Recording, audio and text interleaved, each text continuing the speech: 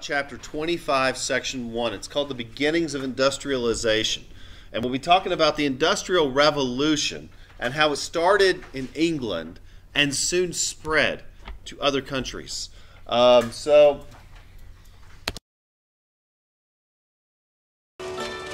series of events occurred over 200 years ago that brought about huge changes in the way that people lived.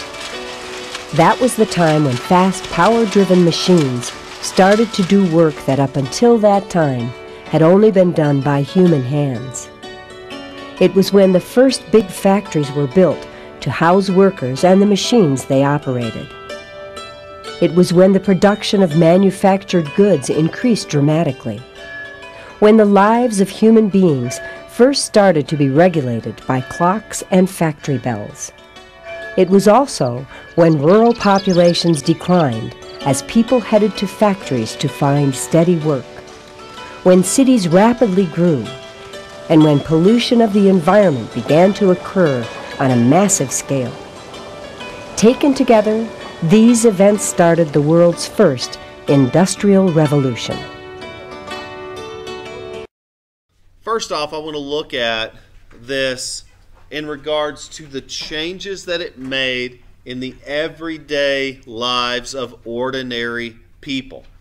Because the Industrial Revolution was a time when machine-made goods began to outproduce human-made goods. And that's why it's called a revolution. It's a major change in the way that things are made, which trickled down to a major change in the way that people lived. This actually began in England in the 1700s. And we're going to see changes in, again, the way that manufacturing occurs, but we'll start with the agricultural revolution. For one, farmers began to fence in their farms.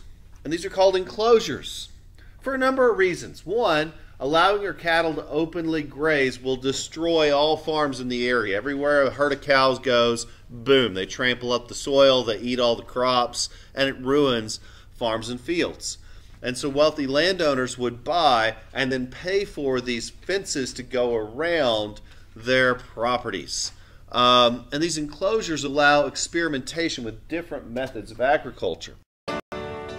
Before the Industrial Revolution began in England around the year 1760, the way most people lived in Europe and America was very different from how they live today. 9 out of 10 people lived in rural areas. There was a large, mostly poor lower class, a small, rich upper class, and not much of a middle class. Rural people raised most of their food on small farms, and they didn't have to leave home each day to work at their jobs. Back then, there were no electric lights, no movies, no telephones, no recorded music, and no cars. Ordinary people used their hands to make most of the things they needed. They had no reason to own a clock, since their lives were tuned to the rising and setting of the sun. The world was pretty quiet before the Industrial Revolution, because there were no machines for rapid transportation to fill the air with noise. Without these devices, people didn't travel much. Consequently, except for their own villages, they knew very little about the world in which they lived. The pace of life was much slower before the Industrial Revolution, because people had to walk or use horses to move from place to place. There was no public education, so few people could read and write. And due to poor nutrition and living conditions, they didn't live nearly as long as people do today. Here's what I'm talking about. This is a mid-1700s enclosure farm. These walls are made from piled stones. That means humans, one at a time, one by one, piled up all of these stones. You can imagine that is a lot of work. But the benefit, again, is keeping the farms contained to certain property lines, keeping livestock out of those farms. And so one of the experiments tried with the enclosure movement was crop rotation. So now that you have a finite field that you can look at and see, you can do some experiments. What happens if I grow the same crop in that same field year after year after year? And then I measure how much food am I making each year, which if you're a good business person, that's what you should do. So year after year after year, growing the same crop in the same field year after year, it is a proven fact that you will produce less food over time until the farm becomes unusable. You go out of business, starve to death, and die. But what if you try a different crop the next season? It's worth a shot, right? Because the alternative is starve to death and die. So what if I try a different crop next season? Or, here's a crazy thought. I have 3 fields, and I'm going to leave one empty each year. And after all the different experiments, crop rotation, also known as the 3-field system, became the standard. Livestock breeders also began to experiment in genetics. Hey, that cow looks awesome. Hey, that cow looks awesome. Let's get them together on a date. 2 cows go on a date. Baby cow's awesome. Gee, that's not rocket science. It works. So let's breed cows to make better cows through controlled breeding techniques. It will strengthen the breed. More importantly, it will produce more food. That cow's super fat. That cow's super fat. What happens if we make super fat baby cow? More food. That cow produces a lot of milk. That cow is a boy. Well, he looks strong. She makes a lot of milk. Get him on a date. And all of these types of experiments lead to an increase in the population because it actually has a measurable effect on the amount of food in these places. Textile manufacturing was the first major industry to undergo industrialization, and for many people, the change was tragic. That was because before the Industrial Revolution, the poor rural population had few ways of earning a living, except for the unreliable income they got from farming. But in Europe especially, many rural people could add to their incomes by working at what were known as domestic or cottage industries, by making cloth. The way this worked was that cloth merchants purchased large quantities of wool from sheep farmers, as well as linen fibers from flax farmers. The merchants then delivered the material to cottage workers to be made into cloth. First, the fibers were spun into yarn using a simple foot-powered machine called a spinning wheel. Then, under what was known as the putting-out system, the yarn was then distributed to weavers to be woven into certain types of cloth on a hand loom. It took a long time, but after the roll of cloth was finished, the merchants paid the cottage workers for what they had done. These traditional home-based textile workers were the first people to be replaced by machines when the Industrial Revolution began. So what we're talking about is moving from the small scale to the large scale. Industrialization even is moving from human production of goods to machine production of goods. Machines can make things far more efficiently than we can. And Britain had a number of advantages, the reasons why Great Britain went to this before others. First off, an abundance of natural resources, the raw materials, coal, iron, rivers for transportation, harbors for commerce, also capital. In fact, you'll find there are 3 basic factors needed to make anything. 3 basic factors. So like Epic, who makes Fortnite, they have these 3 basic factors. Land. Somewhere is an office full of people making Fortnite updates. They got to have land. They got to have labor. Somebody has to do all that crazy coding to make it happen. I mean, that weird dance that Fortnite people do doesn't just do itself. Somebody had to code that dance. Okay. Land, labor, and then what's the next variable? Does anybody know? What is it? Well, that's the land. Yeah, Nora? Money. We'll use the term capital. Land, labor, capital. The three main factors of production. Land, labor, capital. In the 1760s, two new machines, the spinning jenny and the water frame, caused a revolution in the textile industry because both machines markedly sped up the process of making thread for weaving. These machines were adapted to use the power of flowing water, or hydraulic power. This means that the motion of the water would turn a wheel that was connected by a complicated system of pulleys and belts used to run the machines. Another machine, called the spinning mule, was developed later in the 1700s. When it was hooked up to water power, just one person could do the work of 3,000 hand spinners. The new textile machines were extremely efficient at producing the fine thread needed to make high-quality cloth, and they caused the cottage spinning industry to collapse soon after they were introduced. A little later, mechanized power looms were developed that used water power instead of human muscle power to weave thread into cloth. One important invention adapted to power weaving from hand looms was a mechanized version of the flying shuttle seen here. This was a special device used to rapidly weave across thread through the webs of thread on the loom. On power looms, this process took place at an incredible speed when compared to doing it by hand. It is not surprising that the much more efficient power looms rapidly ended the cottage weaving industry.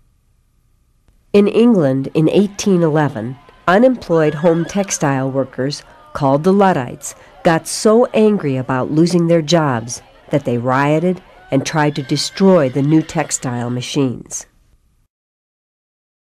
Okay, so there's a fourth factor. It's kind of the X factor. Ooh, see what I did, Deadpool fans? Okay, there's a fourth factor. It's called entrepreneurs. That's great. There's an abundance of land. There's all kinds of workers. Yay, there's all the money in the world. Somebody has to be willing to risk their money on the off chance that they might fail. You know, what if I set up a factory to make textiles and nobody buys my clothing line? I've just lost all my money. I starve to death and die. Boom. Well, that sucks for me. So you have to have a situation where there are people with capital that are willing to invest it. And one of the ingredients to create that situation is political stability. You see, if we're at war, I don't have time, I don't have the resources, I certainly don't have the desire to start a new business. Because for all I know, the Vikings are going to come in and cut all my people's heads off with axes. I don't want to start a new business if we're at war. I don't want to start a new business if presidents are killing one another. So instead, I'm going to wait for a safe and stable time or safe and stable place. And when we talk about the growth of the factory system, most historians start with the textile industry because this was one of the first industries to mechanize. You see, you got little old lady sewing. Little old lady can sew and can make clothing for her family. But a machine like a weaver or a flying shuttle can make far more clothing, far more efficiently. Also, a water frame. Long before electricity, or even long before steam, factories were using the power of water wheels to run all of the machines in their factory. And so the power loom, working off of the water frame, can speed up production dramatically. And so cloth can be made in mass by machines in factories. Factories are simply buildings that contain the machines for manufacturing. Another case in point, this relates to agriculture, but the cotton gin, developed by Eli Whitney, an American by the way, allowed one person to increase their work by 8 times. One person increased their work by 8 times. Extremely significant. I don't need 8 farmers anymore. I only need 1. Or if I'm a farm of 100, I don't need 100 farmers anymore. I only need a portion of that. In the late 1700s and early 1800s, large buildings called factories began to appear along rivers in Europe and North America. Factories are places where workers operating expensive, usually very complicated machines, produce manufactured goods. The creation of factories was a turning point in human society because people had to leave home each day to earn a living. This radically changed family life and the way children were raised. New housing for workers had to be built near the factories, and as this happened, cities rapidly grew in size while rural populations decreased. And because people had to meet production deadlines, they were expected to show up at the factories at specific times. This meant that for the first time in history, large numbers of human lives began to be regulated by clocks and the ringing of factory bells. For example, the schedule seen here shows that in 1874, the long workday at the Lowell Mills began at 6:45 in the morning and ended at 6 in the evening, except on Saturday, when it ended at 4:30. On Sunday, however, workers were given a day off. So, these types of technologies, we're looking here at a spinning jenny. That's the bottom right. The photograph in the center is a flying shuttle. These types of technologies had an impact on the rest of the world. You see, it didn't just benefit England. For example, an American entrepreneur named Samuel Slater went to these factories in England, went on a tour of these factories, and came back and copied the model and developed his own in Lowell, Massachusetts. Next is the steam engine. You see, the steam engine, developed by James Watt, was actually paid and financed by another, a wealthy entrepreneur. Had it not been for Matthew Boulton, there might not have been a steam engine. But Matthew Boulton had nothing to do with the technology. He just paid for it. He just said, hey, I'd like a thing that can let my boat go up a river. What do you say? You're smart. Figure it out. James Watt said, okay, well, I need money to try a bunch of different ideas. Boulton said, I got plenty of money. You just figure out the idea. Okay, fair enough. And he developed the steam engine. Next, you get Robert Fulton. Robert Fulton was not an inventor. I don't know if he was intelligent or not, but he was a risk taker. There was a standing bet among boat operators to see who could get a boat up a river the fastest. Like Brooklyn was pointing out, boats can go up rivers without a steam engine, but it's much slower. So the question was, who can break this record to make a boat go up the river the fastest? Robert Fulton was like, I'm a millionaire. I want to win this bet. I'm going to make it happen. Hey, you look smart. Figure this out. Here's lots of money. So smart guy figures it out, puts the steam engine on the boat. They call it a steamboat. He takes his boat, now super speed steamboat, right? And he flies that thing up the river. Not super fast, but fast relative to the time. He gets up the Hudson River in 32 hours. No one had done anything remotely close. He won the bet. He's now famous. He's in the history books. for being super rich and paying someone else to figure it out for him. But anyway, he did it. And as a result, we can now take boats up rivers. Also, roads. The Industrial Revolution came to America mainly through two instances of what today would be called industrial espionage, or industrial spying. The spying occurred because the designs of English textile machines were carefully guarded secrets. They had brought England so much wealth that laws prohibited shipping the machines out of the country for fear that people might copy them. The first case of industrial spying took place sometime in the 1780s, when a man who had been employed at an English spinning factory named Samuel Slater memorized every detail of how the machines were built. He moved to the United States the year George Washington was elected president and had copies made of the English machines. Then he opened up a cotton spinning mill in Pawtucket, Rhode Island, and put them to work. And by the beginning of the 19th century, 100 workers, mostly women and children aged 7 to 14, could be found laboring here at Slater's mill. The second case of espionage that brought the Industrial Revolution to America produced copies of English power looms which were first employed in the United States in the year 1814. Like the design of the spinning machine, the design of the power loom had been secretly memorized from English machines. And once America had power looms, it rapidly became an important textile manufacturing nation. But more importantly, railroads. You see, in 1804, the first steam-driven locomotive was developed.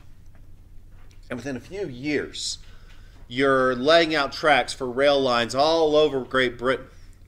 In fact, by the 1860s in the United States, there would be rail tracks all over, and by 1869, there would be a rail track going all the way across the country. And so instead of, Donner family, walk, walk, walk, walk, walk, oh dang, we're stuck in the Rockies and let's start eating each other. Yeah, that was the thing that happened. Now what do? I want to go to California. I pay a ticket. I give some smart guy money. He gets me there. He or she gets me there. And you see, railroads, again, game changer. Working off of existing technology. And these people made lots of money as a result. There's the steam-driven locomotive, by the way. That's the very first one. It's a somewhat simple concept. You've got a fire right in the back of it. They literally built a fire using coal. Somewhere in there is a container for water. Heat the container, water turns to steam, and there's the pressure release valve is your little chimney. But you can contain the pressure, you can harness the pressure, and if you look at this, here's where the steam escapes, goes into the piston, and boom, that's combustion. That's propulsion. That's big. Even though the first mechanical spinning and weaving machines in America were copied from English machines, one truly American invention, called the cotton gin, helped revolutionize the textile industry. Cotton plants produce excellent fibers, and in America's southern states, cotton was very cheap to produce because unpaid slaves were used to grow and harvest the crop. Yet even though the demand for cotton was great, before the invention of the cotton gin, it was not widely used in textiles. That was because cotton fibers are contained in the plant's seed pods, and before the fiber can be spun into threads, the seeds must be removed. Cleaning cotton was a very slow process when done by hand. But after 1793, the year Eli Whitney invented his cotton gin, simply by turning a crank, it was possible to remove as many seeds from raw cotton in a single day as 50 people could do using just their hands. Because the cotton gin made the fibers more readily available, there was a great increase in cotton production. Consequently, there was an increase in the number of slaves working on plantations as well. After the invention of the cotton gin, the raising of cotton rapidly became the backbone of the economy in the southern United States. And so putting the steam engine on a train caused a major industrial growth. Created whole new jobs in fields that people had never even knew existed before. It led to cheaper transportation. It boosted many industries. Many people started moving to cities because there's good paying jobs in these fields. So technology spurs economic growth.